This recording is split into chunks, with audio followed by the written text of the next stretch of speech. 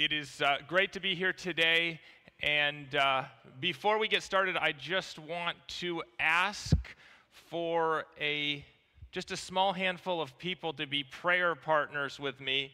So that just means to pray that the Lord will put His words in my mouth throughout this whole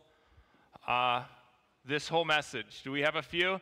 Fantastic. Just silently pray. I really appreciate it because it makes a huge difference, because it's never about the speaker. It's always about presenting the word of the Lord in a way that is easy to understand, practical, easy to remember. So before we get started, let's bow our heads for prayer, and it looks like this is working now. Thank you, Nason. Dear Heavenly Father, thank you that we can be here to worship you.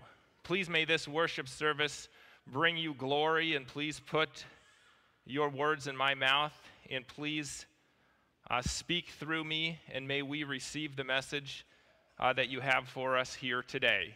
We pray all these things in Jesus' name, amen.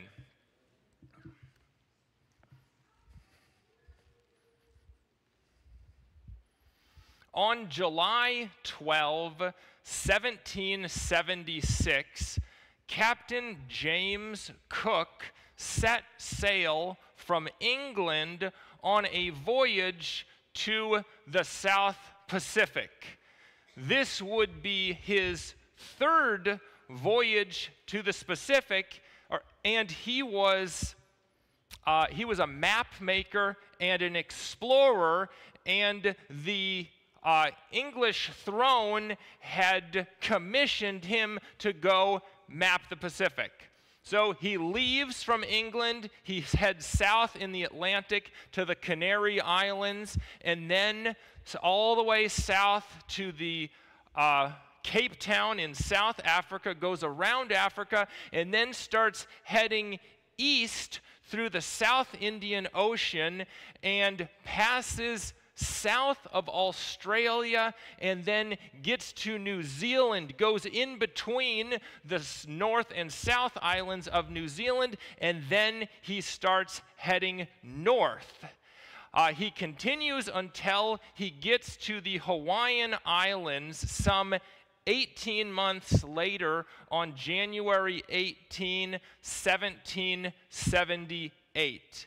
He was credited as the first Westerner to go to the Hawaiian Islands. He is considered, from a European perspective, to have discovered these islands, and he mapped the islands for the first time so that future explorers could go and see them.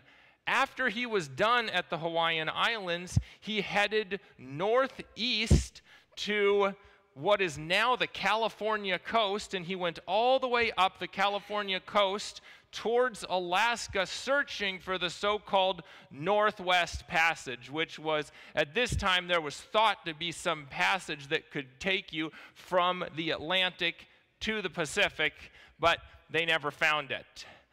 And even though he never found this passage, his map making was tremendously valuable because it opened up much of the Pacific to future European and American adventurers and explorers who wanted to go see the world. Some 30 years later, in 1807, a 15-year-old Hawaiian orphan boy named Henry Opahakai sailed from Hawaii to New Haven, Connecticut. He was invited to come on board this ship, and he was one of the first Hawaiians to come to the east coast of the United States. Once he was here, he began learning English and grammar, and he studied Christianity. He converted to Christianity and eventually translated the book of Genesis into the Hawaiian language. He was planning to return to Hawaii as a missionary, But his plans never materialized because at age 26, in the year 1818, he died of typhus fever. It was very tragic, but during his short life, he was very impactful in terms of meeting other Christians. And just 2 years later, inspired by the work and life of Henry, a different group of Protestant American missionaries arrived in the Hawaiian Islands and began to evangelize. And we think about these missionary stories, and sometimes an idea comes into our minds as Christians. And the idea is that there is no hope for salvation, or no hope of salvation for the unevangelized. Okay, you sometimes think about, well, whether it be the pre-missionary Hawaiian Islands, the pre-Columbian Americans, or wherever the unreached part of the world is, you think, well, what was it like before the missionaries arrived, and what was it like after the missionaries arrived? And we oftentimes think, well, there was no hope for the unevangelized people groups. And it goes something like this. If they have never heard of Christ, they can't make a decision for Christ. And if they can't make a decision for Christ, how can they be saved?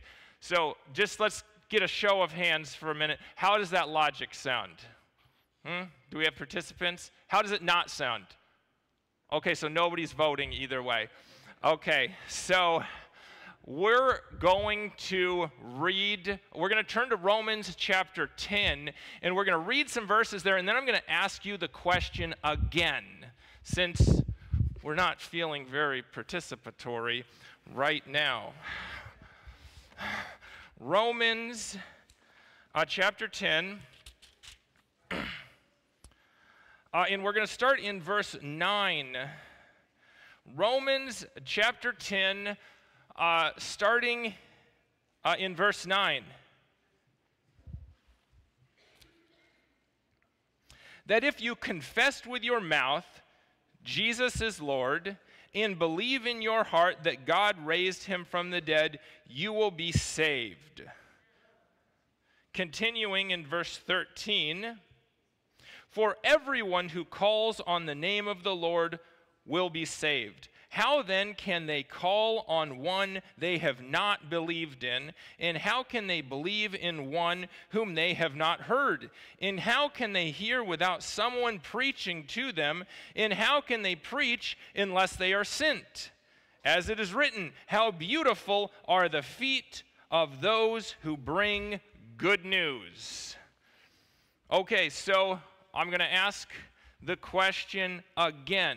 Does this idea that there is no hope of salvation for the unevangelized people groups sound reasonable to you? Yes or no? Okay, we have a little bit of participation. Okay, now we're going to ask it the other way. Who does it sound unreasonable to? Okay, so we have just about 5 people who participated.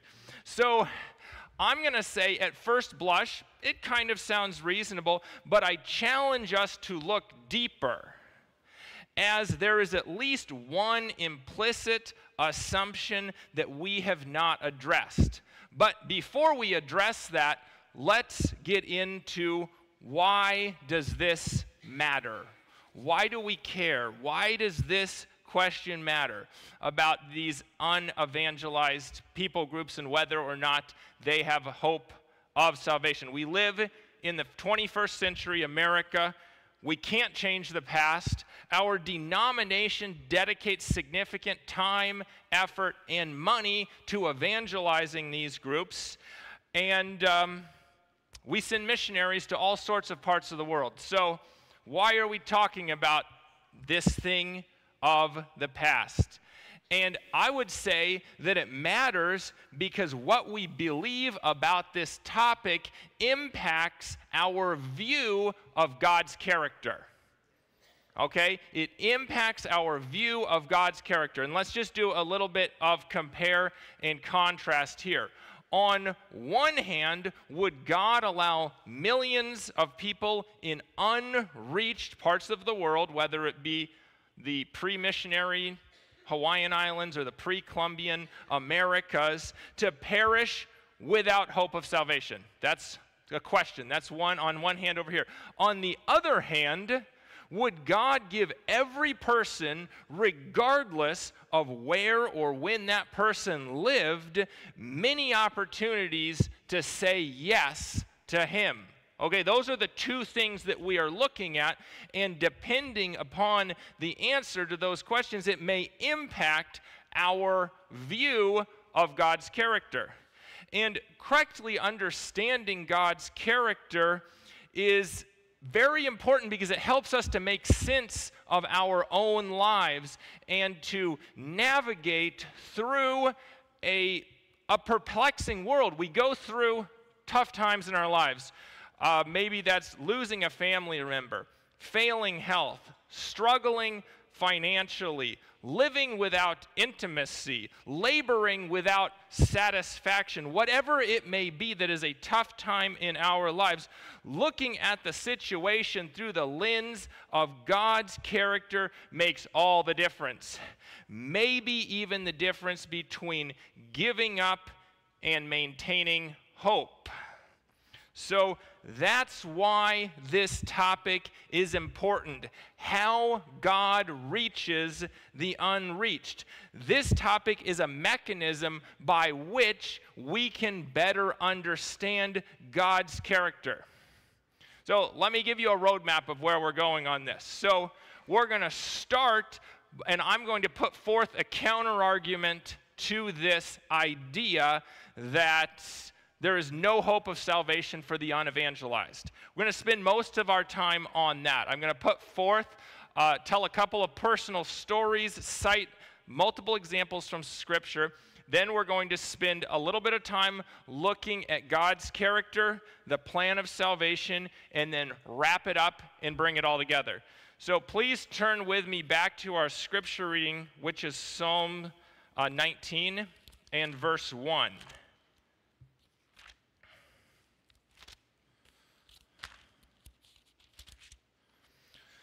Psalm 19, verse 1 says, "The heavens declare the glory of God, the skies proclaim the work of his hands." Do you guys believe that? Fantastic. Our participation is improving. I believe it, and I have experienced it. And that really solidifies belief, experiencing it. So let me tell you a story.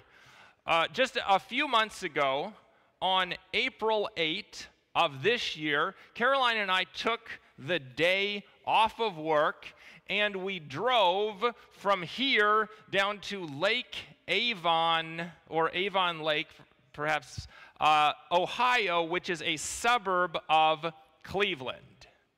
The reason that we went there is this particular place was directly in line with what is known as the Great North American Solar Eclipse. This solar eclipse started in the Pacific Ocean, went through Mexico to Texas, all the way through the United States to Maine, and then Canada, and ended in the Atlantic Ocean. And this particular spot in the Cleveland suburbs was an extremely good viewing location. And so we drove there, we found a great viewing location, we parked, we got there early with plenty of time, and we were ready to watch the eclipse. And the weather was perfect, and we had clear skies. It was an amazing experience. And there's some very interesting things that I want to talk about related to this eclipse, and I believe, and certainly for me, it was very much evidence of creative design, of God as the creator of the universe. This was not an accident the way this worked out. So I actually have a few slides. I don't normally use slides, but today I decided I would use a few. So Let's see if this will work for me. So behind me, you can see, and the screen compressed our perfect circles into ovals, but we have a picture of the moon and a picture of the sun. And what's very interesting about these two bodies is that from Earth, as we look up in the sky, they have an appearance of being the same size. Yet, the moon is approximately 2,200 miles in diameter. That would be like going from Los Angeles to Washington, D.C., while the sun is 93 million miles in diameter, which is so big it's hard to wrap our minds around the size, yet they look like they are the same in the sky because of the relative distance. And I just said 93 million. That's the distance. 93 million miles is the distance that we are from the sun. The diameter is 864,000 miles. So very big difference. So this relative difference makes the solar eclipses possible. If the moon were just a little bit further away, we wouldn't get solar eclipses. And if it were too close, much of the solar eclipse would get blocked, and I'll show you in some pictures in a moment. So this maybe will be an illustration to help understand the difference in size. If the moon were a golf ball, the Earth would be about the size of a cantaloupe, about 6.5 inches. Do you know how big the sun would be? About 54 feet. 54 feet, that is taller than the ceiling's about 40 to 45 feet tall. It would be 54 feet. So it is so perfectly positioned that these huge bodies are exactly aligned the way they need to be aligned in order for us to see the solar eclipse. Now let me show you a few pictures. Here's a picture of me wearing the special glasses so that I won't go blind. And here is a picture of my camera that I took pictures of the solar eclipse with. And then here is what it looks like as the solar eclipse is coming in. So these are pictures that I took. The first one looks like somebody took a bite out of a cookie. And then as the moon moves more and more in front of the sun, it gets smaller and smaller until you get this. And maybe we can turn the light off here for a moment. You can see this is what is called the diamond ring. This is why I don't use slides very much. Okay, the diamond ring. So you can start to see around the outside of the moon the atmosphere of the sun, and then the sun is shining there. This just happens for about 1 or 2 seconds. And then you can see this. This is what's called Bailey's beads, which is where the valleys and the craters on the moon are catching just the last gleams of light from the sun. And then you get here to the full solar eclipse. And during this time, we could take off of our special glasses and we could look with our naked eye right at the sun and moon together.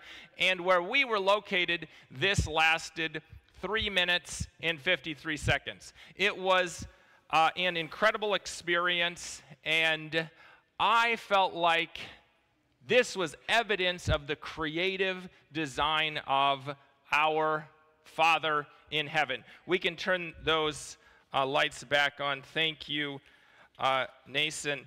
Now, there has been there's been a trend for quite some time now, for well over 100 years, towards urbanization. So that means people moving from the country into big cities.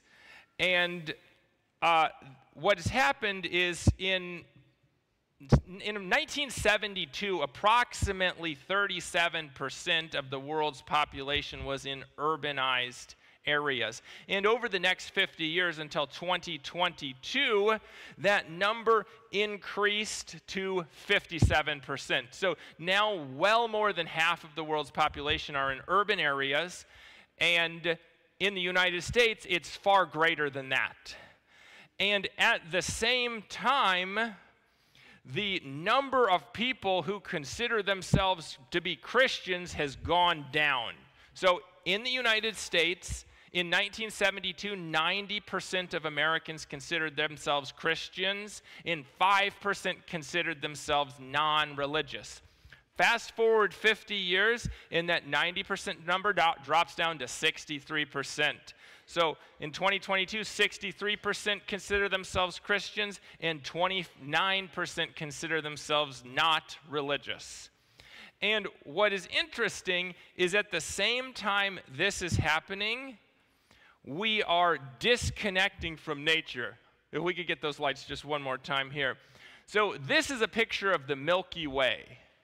And from less than half of the people in the world can see this from where they live. We cannot see it from where we live. There is too much light pollution and air pollution.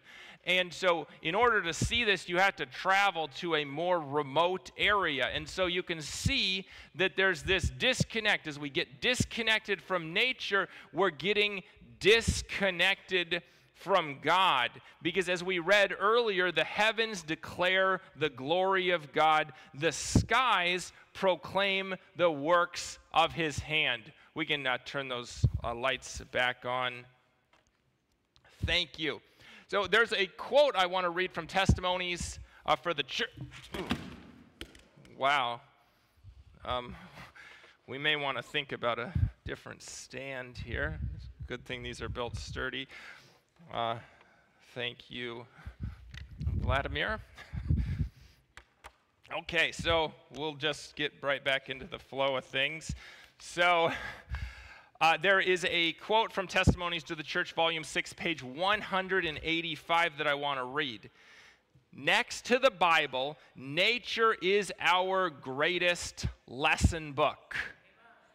Next to the Bible, nature is our great lesson book.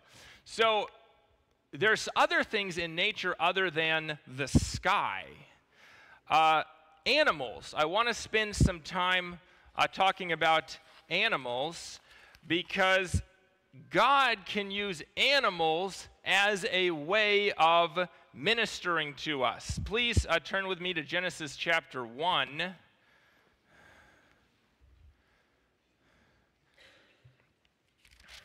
Genesis chapter 1, we're going to read verse 28, focusing primarily on the second half.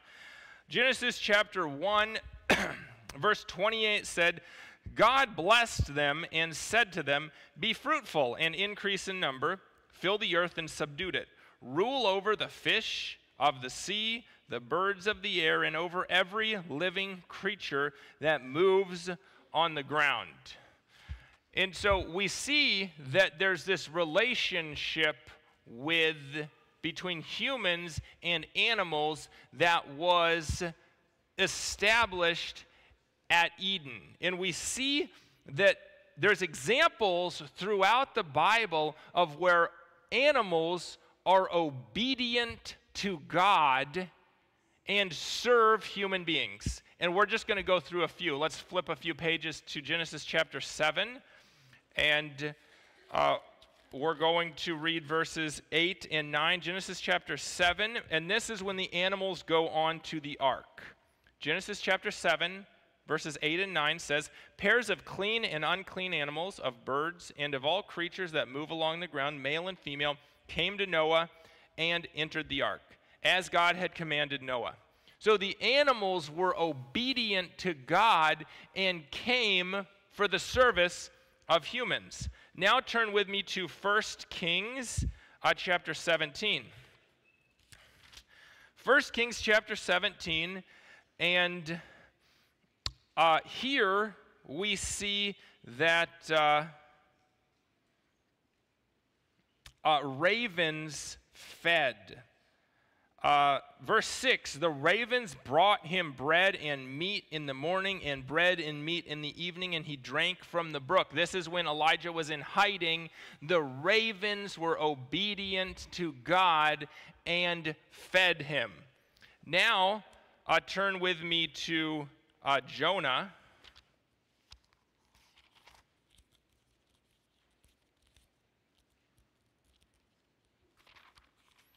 And there's a lot to cover in Jonah. So instead of going there, we know the fish was very obedient to God. He was obedient in saving Jonah's life, in swallowing him for 3 days, and then he was also obedient in delivering Jonah onto the beach. Okay, so we see other examples. Daniel. In Daniel chapter 6, we see that Daniel was unjustly thrown into the lion's den. And when he was there, the lions were obedient to God and did not harm Daniel. And let's turn now to Mark chapter 19.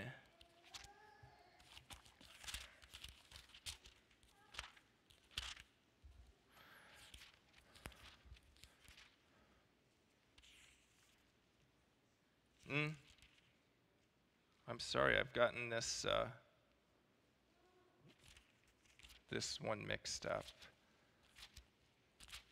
Hold on 1 second.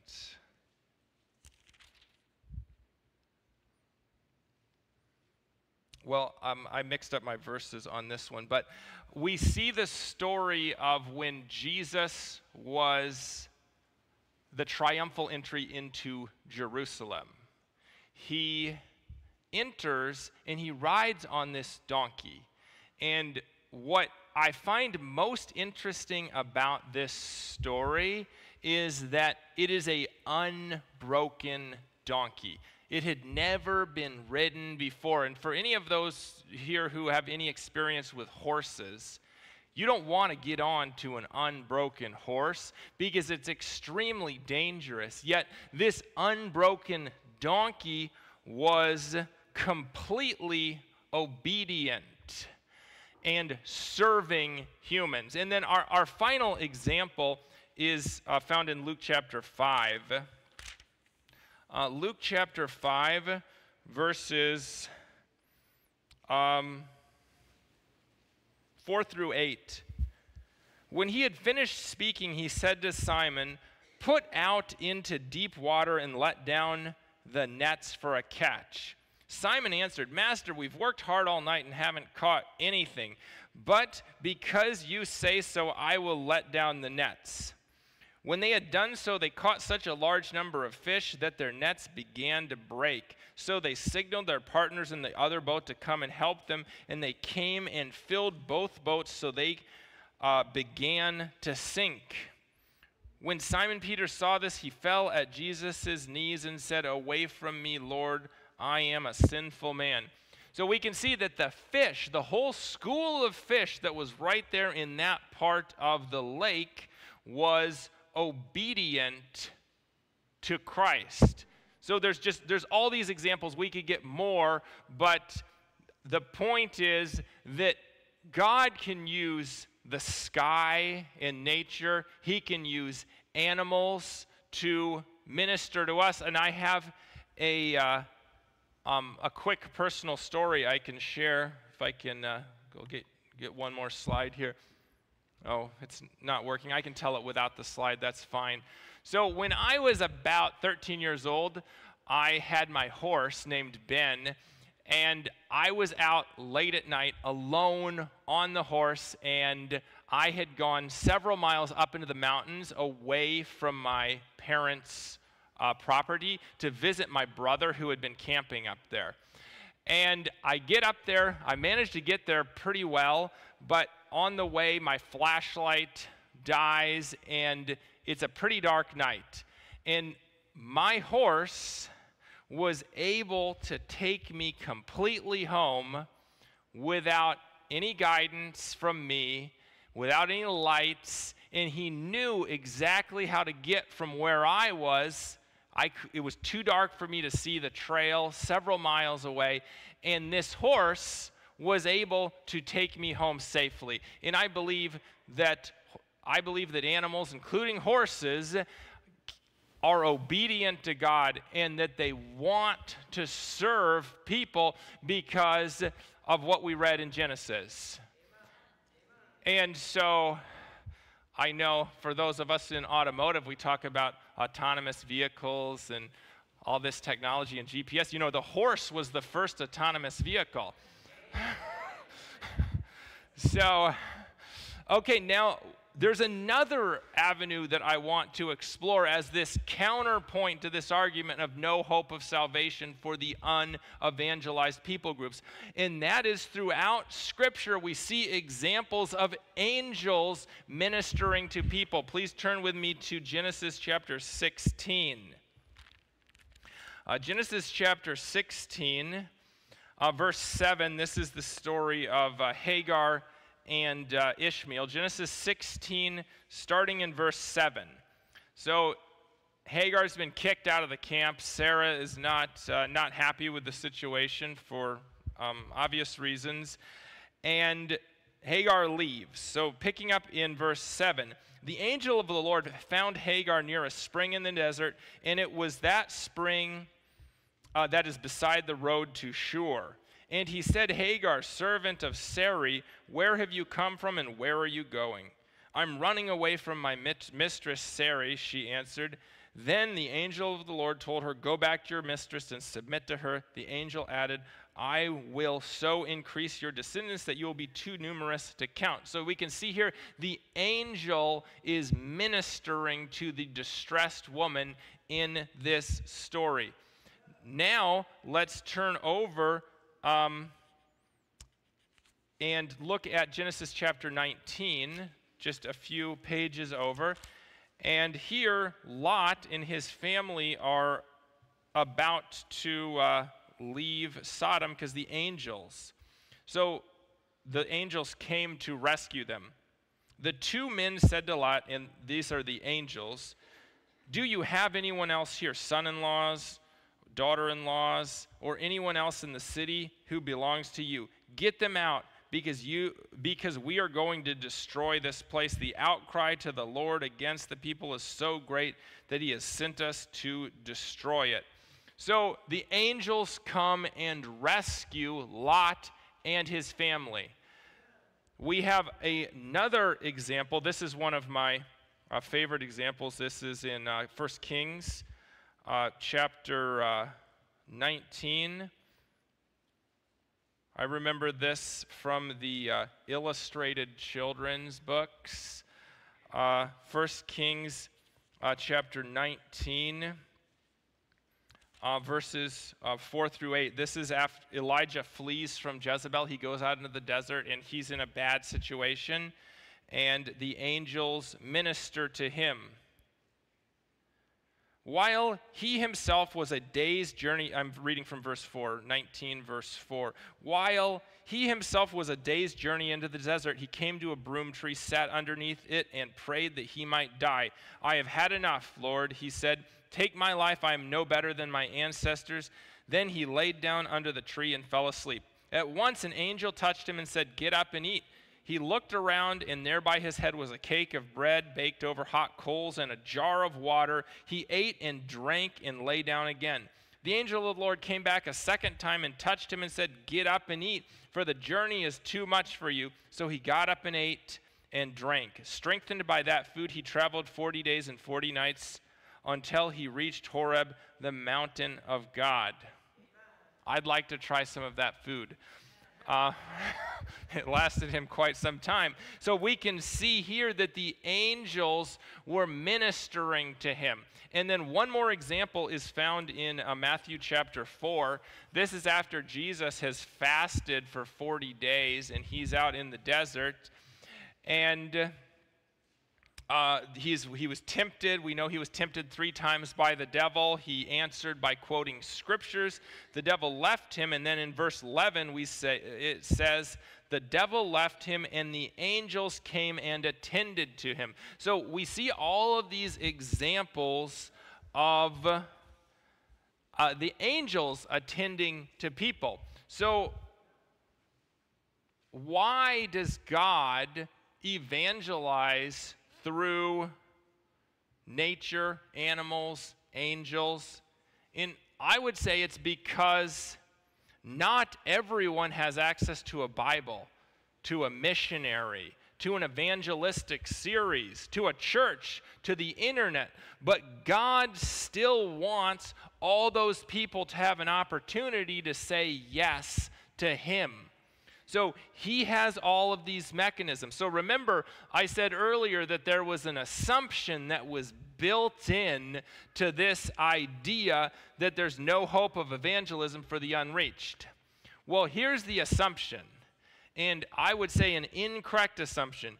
God is limited by the same constraints that limit us. This is not the case.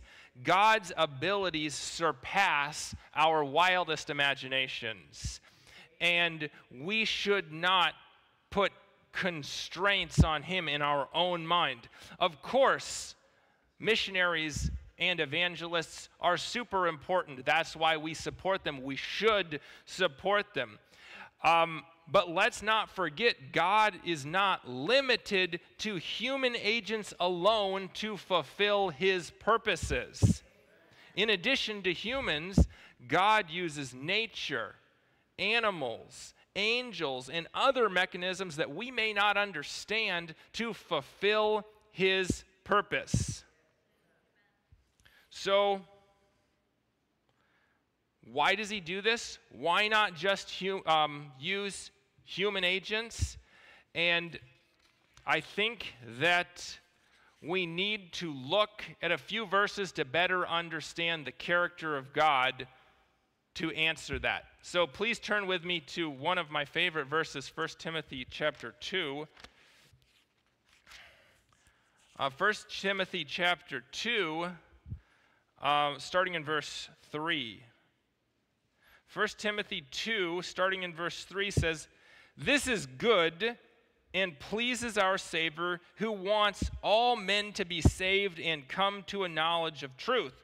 For there is one God and one mediator between God and man, the man Christ Jesus, who gave Himself as a ransom for all men, the testimony given in its proper time." So we can see here that God wants everybody to be saved, so He's going to be using many different avenues to try to reach us and give us many opportunities to say yes. Please turn with me to 2 Peter chapter 3.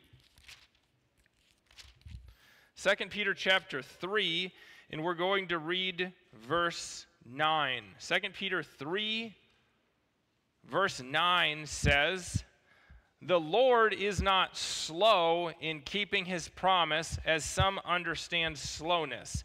He is patient with you, not wanting anyone to perish, but everyone to come to repentance."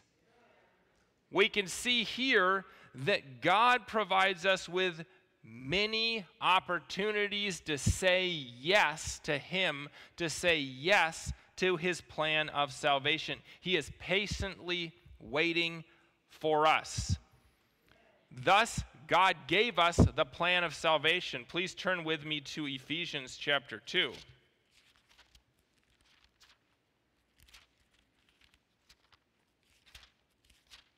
Ephesians chapter 2, we're going to read verses 8 and 9. Ephesians 2, verses 8 and 9. "For it is by grace you have been saved, through faith. This is not from yourselves, it is the gift of God, not by works, so that no one can boast." So He provides us this plan of salvation, and then He gives us many different opportunities to say yes. Now, turn with me to Acts chapter 4.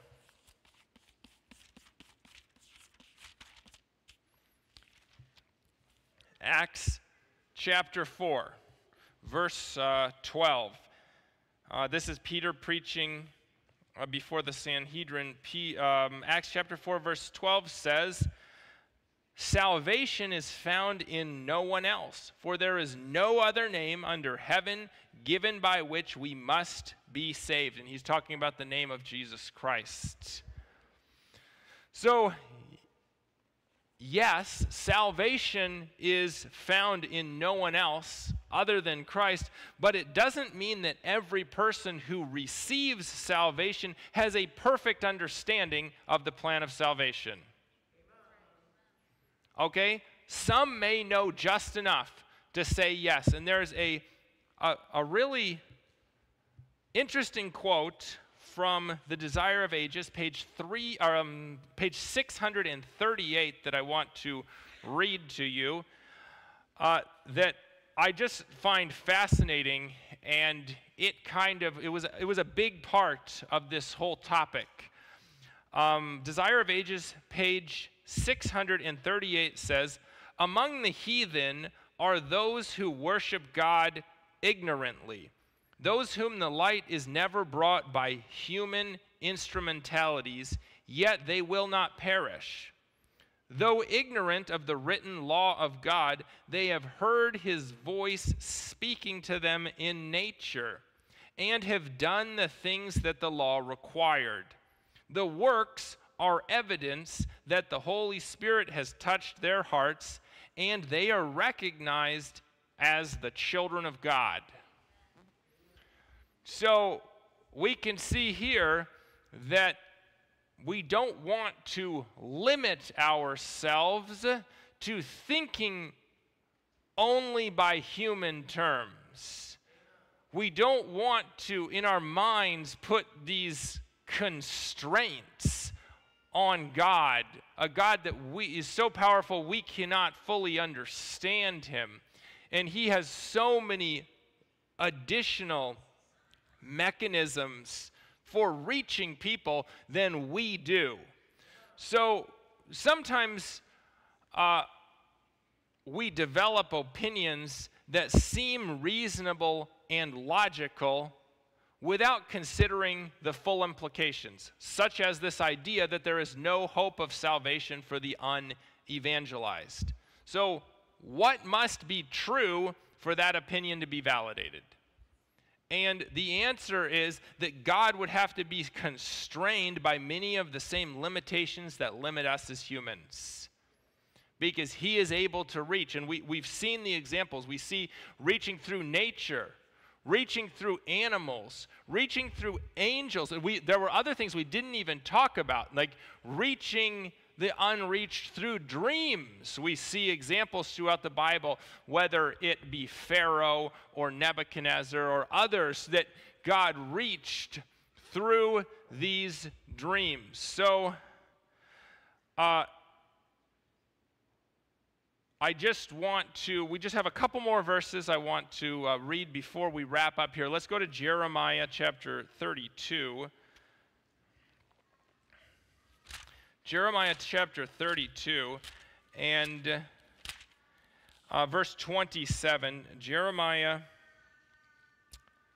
32, verse 27, and God is speaking here to the prophet. He says, "I am the Lord, the God of all mankind. Is anything too hard for me?" So he is asking this rhetorical question, is anything too hard for me?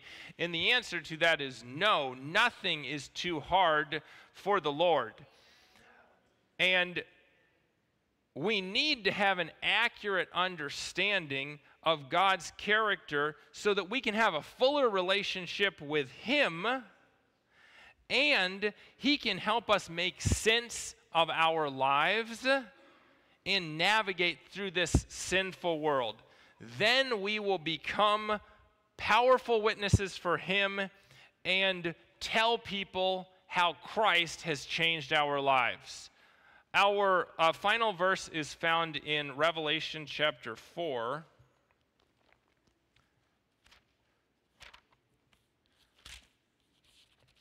Revelation chapter 4, and we see that the angels and the 24 elders are praising Christ, and they say, Revelation 4:11, "You are worthy, our Lord and God, to receive glory and honor and power, for you created all things, and by your will they were created and have being."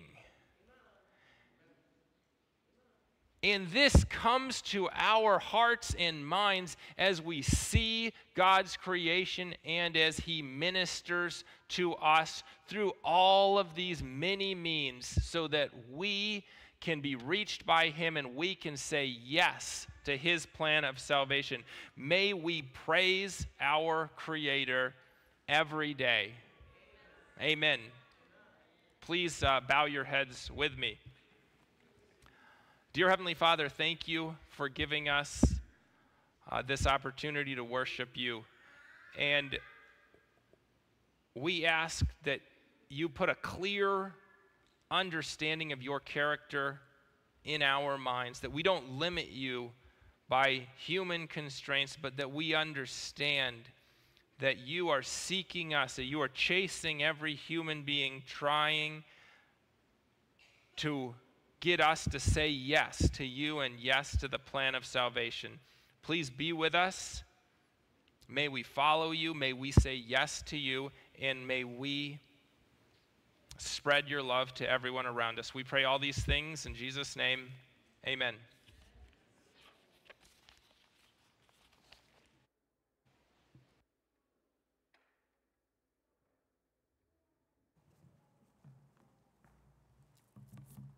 Our closing song is number 633. Please turn in your hymnals to number 633 and stand as we sing, "When We All Get to Heaven."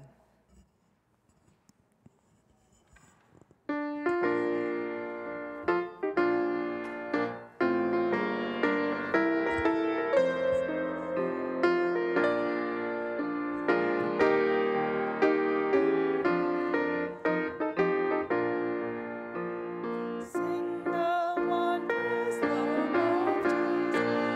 and his grace, and the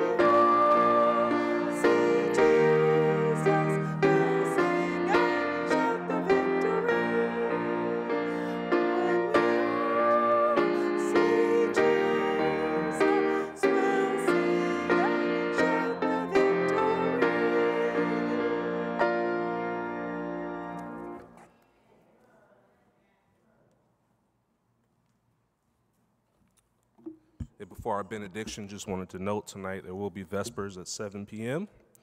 And as always, we'll have our midweek study Wednesday at 7 as well. Psalm 147 says, "Praise ye the Lord, for it is good to sing praises unto our God, for it is pleasant, and praise is comely. He healeth the broken in heart, and bindeth up their wounds. The Lord lifteth up the meek, he casteth the wicked down to the ground. Who covers the heaven with clouds, and prepareth rain for the earth, who makes grass to grow upon the mountains. He gives the beast his food, and to the young ravens which cry. He delighteth not in the strength of the horse. He taketh not pleasure in the legs of man. The Lord takes pleasure in them that fear him, and those that hope in his mercy." Amen.